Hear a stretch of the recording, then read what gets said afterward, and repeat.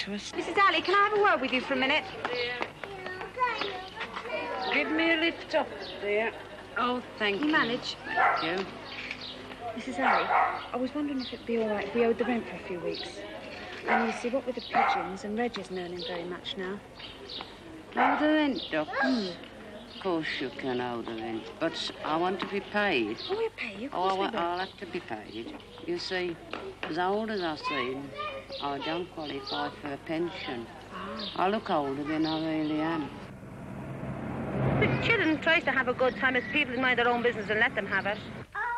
One's name was Sean, the other one's was Stephen. And they lived in a little cottage by the seaside. And every day... Yes. Reg! Reg! It's Mrs. Alley!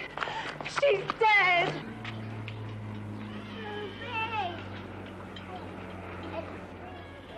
The men from the council came along, took away her odd bits and pieces. They looked through the letters for notes of any relatives she might have, but she hadn't got none. Only letters from her old clients, that's all. So there was no one to pay the death grant to.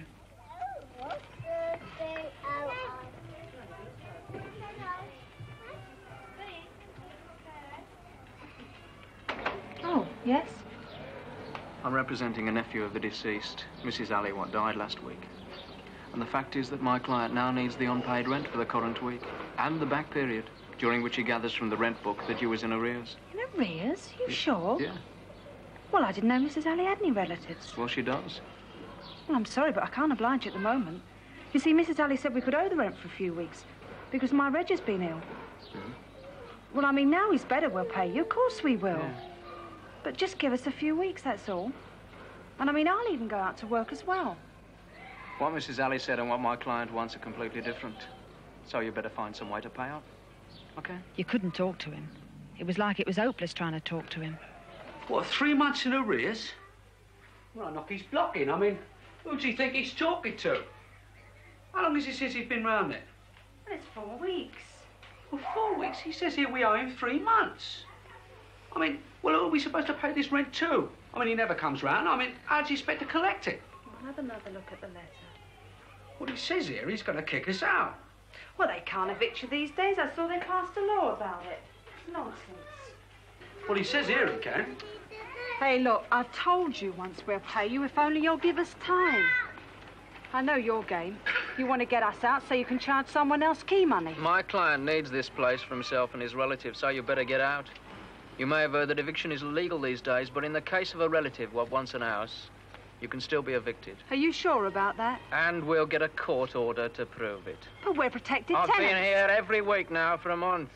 You've had time to pay up. The defendant not only persistently refused to pay his rent, but in addition to this, the landlord will be forced to put the premises right at the cost of some several £100s to himself.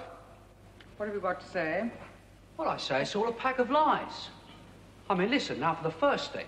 Now, Mrs. Alley said that we didn't have to pay any rent because I wasn't working, you see? And then this bloke comes round and says he wants the rent. Well, when I goes round to him with the rent, he won't accept it. I'm not satisfied in this case that the defendant is telling the truth. In addition, he appears to have mislaid the rent book given to him by Mrs. Alley. I take the case as proved. We'll grant an eviction order dated 4 weeks from now. So we tried. We wrote letters, wrote after places, never got no answer. And the next answer we got was no children. No children accepted. And I went to an agent, and he turned round and said yes, they'd guarantee to find us a place, providing we gave them 20% of a year's rent and 10% of fixtures and fittings, which I thought was unjust. And I wrote letters, and the rent was too high. Oh, there was one place we did go to, and I thought we were going to have a chance. They said £6, and the next thing we heard, someone had offered them 8, so that put the cap on that. And other letters we got £10 a week. Because Reg couldn't afford it, not on his wages, it meant that all the week we'd be living on next to nothing.